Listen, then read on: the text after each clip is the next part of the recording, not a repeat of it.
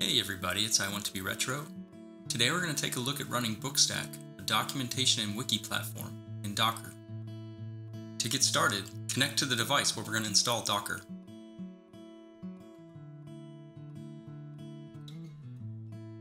We'll begin by installing a few prerequisite packages required to run Docker. Then we'll add the Docker GPG key in apt repository.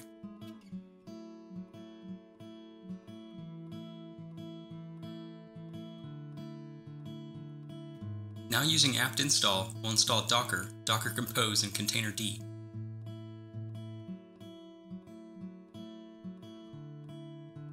With the Docker packages installed, we'll make sure the Docker service is started and enabled, add the current user to the Docker group, then re-authenticate the current user for the group change to take effect. We're now ready to start running containers. We'll start by outputting the ID for the current user. Take note of the output, as we'll need the UID and GID for later. Then using the make-dir command, we'll create working directories for our containers. We'll set the owner of the working directory structure. Then using the docker run command, we'll create a MariaDB database container, followed by a separate docker run command to create the BookStack container. Note, you may need to update the PUID and PGID values if yours were different when you ran ID earlier.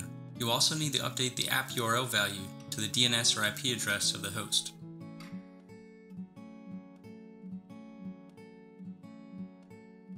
With both containers running, open a web browser and navigate to the DNS or IP address of the Docker host, :6875.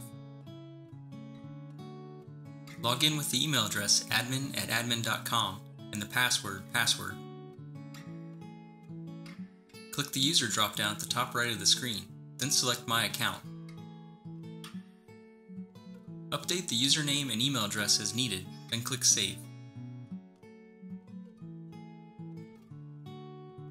Click the Access and Security option in the left navigation menu, then enter and confirm a new password and click Update.